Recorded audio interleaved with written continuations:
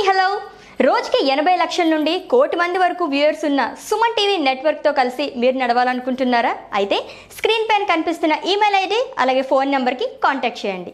చంద్రయాన్ 2కి ముందు ఆయన పేరు పెద్దగా ఎవరు విన్నది లేదు. గత కొన్నేళ్లుగా అంతరిక్ష రంగంలో సేవలు అందిస్తున్న ఆయన పెద్దగా తెరపైన కనపడింది లేదు.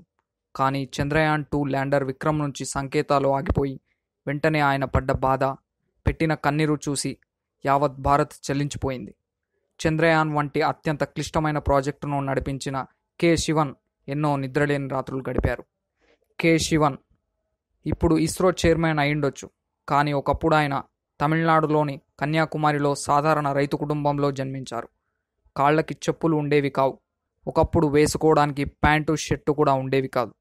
ఆయన తండ్రికి ఉన్న మామిడి తోటలో సహాయం చేస్తూ ఉండేవారు. ఇన్ని కష్టాలు అనుభవించినప్పటికీ ఆయనకున్న ప్రతిభతో ఎన్నో విద్యాలయాల్లో స్కాలర్షిప్లతో విద్యాభ్యాసం చేశారు. 1980లో మద్రాస్ ఐఐటిలో ఏరోనాటికల్ ఇంజనీరింగ్లో డిగ్రీ పట్టా తీసుకున్నారు. బెంగళూరు ఐఐఎస్సిలో ఎంఏ చేశారు. ఐఐటి బాంబేలో ఏరోస్పేస్ ఇంజనీరింగ్లో పిహెచ్డి చేశారు.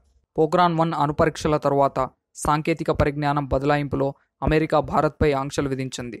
దీంతో శీతల ఇంధనాన్ని వాడే క్రయోజనిక్ ఇంజన్లను స్వయంగా అభివృద్ధి చేసుకోవడం భారత్కు అనివార్యమైంది. అంతరిక్ష ప్రయోగాలకు అవసరమయ్యే క్రయోజనిక్ ఇంజన్లను అభివృద్ధి చేసే బృందాన్ని ముందుండి నడిపించారు కె శివన్. అప్పుడు ఆయనకు రాకెట్ మ్యాన్ ఆఫ్ ఇండియా అనే పేరు కూడా వచ్చింది.